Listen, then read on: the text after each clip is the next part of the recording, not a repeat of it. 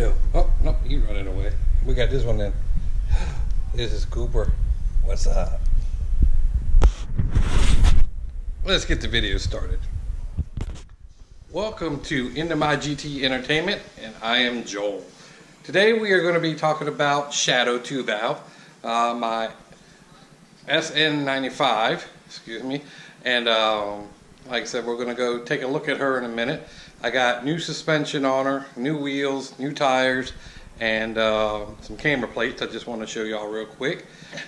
And then the Rovos that are here are now for sale. I think I do have a buyer for them already, but if something falls through, just go ahead and DM me on my Instagram, Into My GT, and I'll get with you.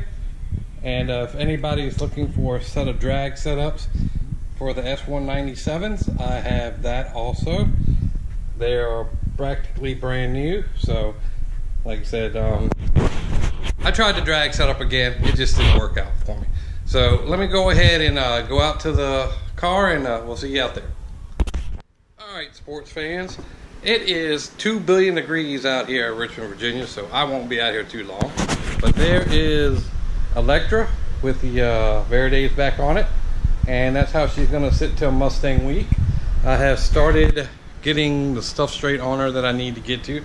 Ford has a recall on the airbag passenger side. That's getting done not this Friday, next Friday, plus the oil change and the state inspection. So she will be taken care of. Sorry for the noise that it makes. I'm going to be working on a better camera one day. So back to Shadow. I have had her back for a couple weeks now under my wing, so I just wanted to see what y'all thought about the new wheel and tire setup, and don't hold back, just let me know. And here she is. See you in a second.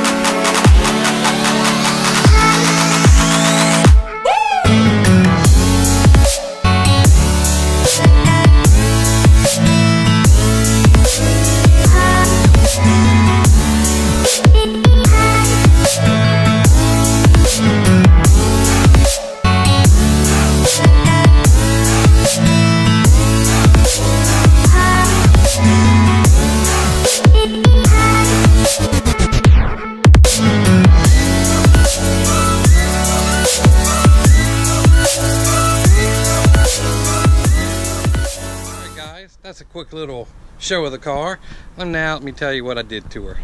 So right here we have the SVE caster camber plates. So they are in there to give her a little more of a straighter ride. It is raised up from what it used to be. It's kind of hard because she's on the hill. She's a little taller, but she rides a whole lot better now. She's on H&R Super Sports, and then she has 275 40 17s in the front, and on the rear she has 315 35 17 deep dish on the rear. So yeah, she rides pretty good. Like I said, I took her out for a ride the other day, and I'm very impressed how the feel is now. And then she's on Coney oranges front and rear.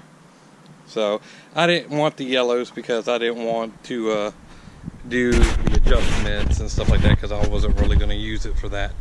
So that's what it is. I'm going to put the link to the description on every part that I put on there, so y'all can go ahead and shop it if you want, or if not, you know, at least it's there for research later. But for the most part, I like the way she sits. She sits a little higher than what she used to, but like I said, I don't have any clearance problems now. And like I said, my driveway's on the hill, so it's a little taller on this side. So it looks way taller up in the rear. But when she sits on the ground, it's a lot better. And then, yeah, so that's pretty much it. I want to thank Brad for taking the time to do all this for me. I'm going to start driving her a little more often, keep the miles off of Electra over there. But I need to get this one aligned first. So we're going to go ahead and get that done Friday. So she'll sit here till Friday, and then like I said, it's just baking out here anyway. But I just wanted to get this car done, have a little bit of stuff done to her, get her back to the way I want her to be. So you'll see me more in this car.